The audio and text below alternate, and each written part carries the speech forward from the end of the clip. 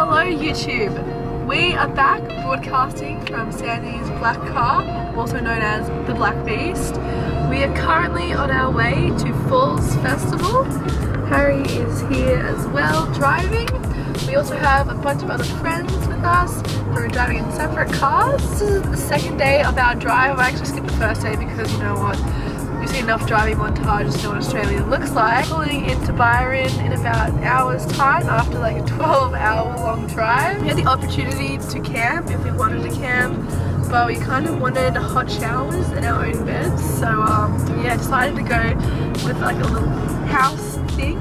Falls Festival is like a music festival. It's probably like one of the biggest ones of the summer. It goes for 3 days.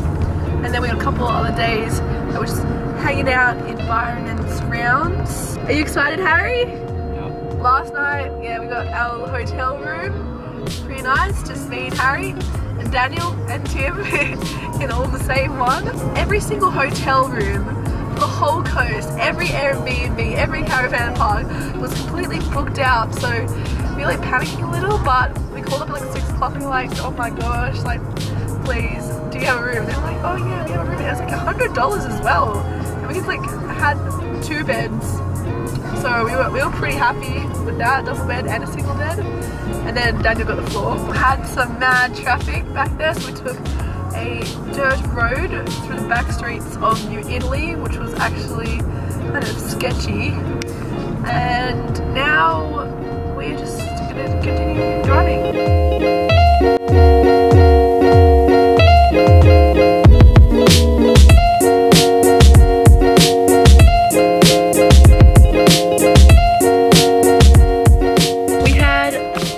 Good lunch, albeit very expensive. Coming to find that Byron Bay is not a cheap place. Chicken burger with some sweet potato fries. I was gonna include a clip and then I forgot about it. And then we had a very short-lived trip to the lighthouse at Byron. There was actually nowhere to park at all within like 500 meters, so we were like, oh, screw that. We'll go for a swim. We couldn't get a park anywhere, but then out of sheer luck, we actually found a parking spot that was right behind Tim and Danny. So yeah, we're gonna go for a little bit of a swim.